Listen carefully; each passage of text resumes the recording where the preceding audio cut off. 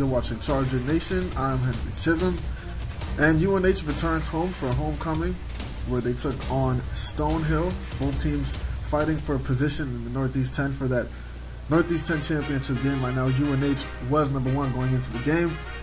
But Stonehill starts off fast with a touchdown in the first quarter from Logan Meyer to Noah Robitaille. And UNH answers back on this bomb from Ronnie Nelson. The pass is tipped and Henry Adegunle catches it for a 40-yard touchdown. That tied the game at 7 in the first quarter. Adegunle getting some love from the big screen. And then UNH would go up after this touchdown run from Mike DeCaro, but the point after was missed by Anthony Greenfield. And Stonehill would take advantage. A touchdown run right here from Colin Marcus. He runs this one in from 4 yards out. They made their PAT, and that made it 14-13 in favor of the Skyhawks. More special teams issues for UNH as this field goal attempt is blocked by the Stonehill special teams. That would have made it 16-14, but again, the kick was blocked. The Stonehill fans liking that, and more special teams issues coming up later on in the highlight show for the Chargers. But they would atone for that mistake thanks to a Nelson touchdown pass to Mike Flacco that made it 20-14 late in the first half. That was an 11-yard touchdown pass. The PAT was good, and it stayed 20-14 because of this interception from Najee Brown, the freshman who was leading the Chargers in interceptions. That was his third of the season.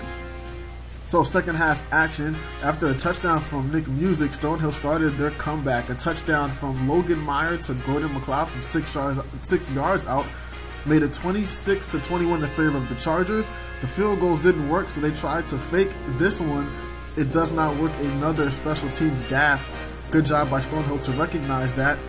And then rough defense in the coverage for the Chargers on this play. A 50-yard pitch and catch from Meyer to Robitaille as the Skyhawks march down the field, down 5, and Meyer finds Curry White in the back of the end zone. They went for 2. It was good. They go up 29-26.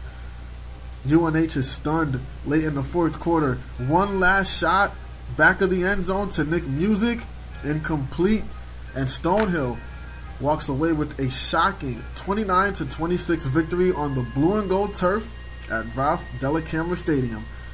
I talked to the players and the coach about that final play and why they didn't kick the field goal to tie the game. Two block extra points and a blocked field goal. There was nothing to think about. Nick's a great player. I mean, it was a stud around the outside, and ultimately, it was kind of a throw and catch kind of thing. But I felt I floated a little bit, more than I needed. But I thought Nick had a good chance to make a great catch. It was a great defensive play. So things are getting very interesting as we wind down the regular season. UNH basically has to win out if they want to play in the Northeast 10 championship game. That's the week ahead. Thanks for watching Charger Nation.